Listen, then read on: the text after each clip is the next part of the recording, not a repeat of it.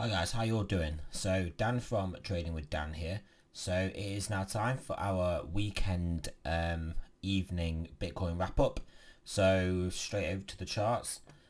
So yeah, as you guys can see, we have again we wicked up above that little box of resistance that we've got here. And as you can also see, we struggled to stay over it, came back under. We're testing the box from the underside again.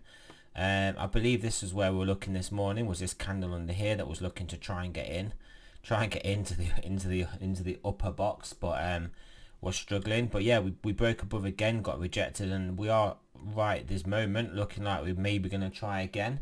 Bitcoin pushing like through the 9,400 level at the moment. But yeah, so we'll see if we can break through and hold this time. And if we do keep testing it, and then you would think eventually we'll hold above it, or we'll test it and then we'll have a more substantial rejection, more than these rejections were, which just came down to basically the underside of the zone. So yeah, the way this is shaping up, I am expecting this to basically come down to the bottom of the range and potentially take it out, seeing as we are looking like we are struggling. But that being said, if this candle breaks through, that candle will break through. Again, everything's just probabilities, just what I observe in price action over time. So obviously what can happen isn't necessarily what would usually happen. So yeah, we can easily break for this and get over. But like I said, what I think is more likely is that we've struggled with this enough. We've hung at the top, we haven't got over. Yeah, I mean, unless we potentially break over on this push now, then yeah, I'd expect us to come to the bottom and then start testing into this area again, which will potentially send us down to the 8,600 level. On the 4 hour though, you can see our stochastics are quite low, so that could give us some impetus to the upside. Sorry about that, guys, I'm just really tired today. See if we can see anything on the 12-hour chart. 12-hour chart sort of well, where we left it this morning, really. Looking like it may cross back to the upside, and daily I'm guessing is going to be the same. It's obviously the same as this morning, pointing upwards, but looking like it could start to curl down. But yeah, pretty much a game of ranges here. Right, so over to our range and stop to see what I've been looking at today. So the bot overnight, when I wasn't awake, about 3 o'clock in the morning here, it took a short trade, and it took a short trade on this candle here. So obviously overnight I have to leave my bot on just to take the trades when it wants to take them.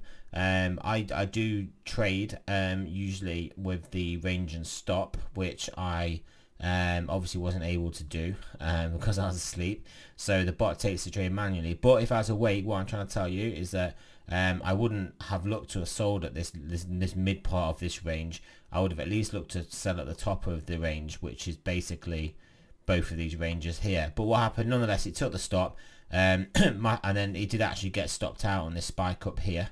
Literally by its stop was literally 9,562. So as you can see, we just wicked up basically wicked up $30 higher before then coming back clearly back on side on the trade. Wouldn't have hit the stop of this level here, and then would have gone into profit. It's slightly annoying. Also we did have the sell again here, but as soon as we just had the spike up and come down, I actually elected again not to take that sell and instead wait to see if we got towards the top of the range, because obviously by this point I was awake, 7:30 in the morning. I was up watching the charts. Yeah, so I was waiting for the top, which it didn't come, so I didn't take the sell. And what happened was, we then got the sell here again, and we were pretty much around the same level. We struggled to hit the top of the range. This was looking like more the local high, so I did take this sell here. And yeah, as you can see, that was a pretty decent trade. Then our actual larger time frame flipped to a buy, which is not a problem, it changing to a buy whilst we're in a trade, because this is a larger time frame trade, and as you can see, you get moves up and down quite clearly within the larger time frame. direction. So obviously happy staying in the shorter term trade. And then it actually, even before the shorter time frame, managed to flip to a buy, to actually trigger a buy, because these both have to correspond to green. We then flip back to short again, and then the shorter time frame then clicked into deciding it wanted a buy trade. So what I have actually done now, a lot of the statistical edge of this strategy is predicated on having the correct larger time frame direction signaled by this larger time frame dominator indicator. But what we've got at the moment is no real trend signified by this, signaled by this indicator. So therefore I'm losing the statistical edge of this strategy. So for the time being, until we do get a definite direction, either short or long in this larger time frame, which it will basically happen in probably, like, say 4 or 5 hours. It will pick a direction, probably, unless we just stay here. But it will pick a direction. It's gone 10 PM at night here, so I will just not leave the bot on overnight, and hopefully in the morning I'll have some clear direction. But yeah, that's why I'm doing this, because like I said, if we don't have a clear direction here, then I don't have a statistical edge.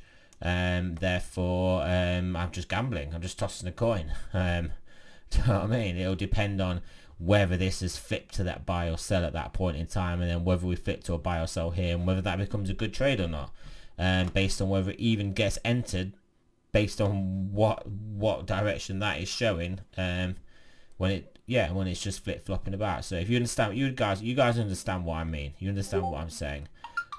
So yeah, so that is why. So for full disclosure, the buy is off. But yeah, like I said, even this buy trade here, Bitcoin looking like it's going to push up, and then we look like we're possibly getting rejected here, which does obviously correspond with our level that we were literally just talking about, pushing into it and getting rejected, and what I think is more likely we're going to come down.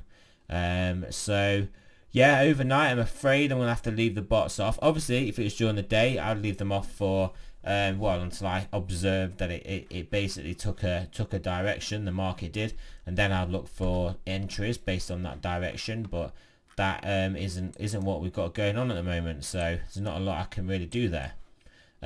So that's it. Remember, not trading is a trade, not having a position is a position. So just remember that, guys. There's nothing wrong with being out of the market. You've just got to have a process that obviously identifies that time when you do that, in much the same way it identifies a time when you do take a trade and when you do take a position.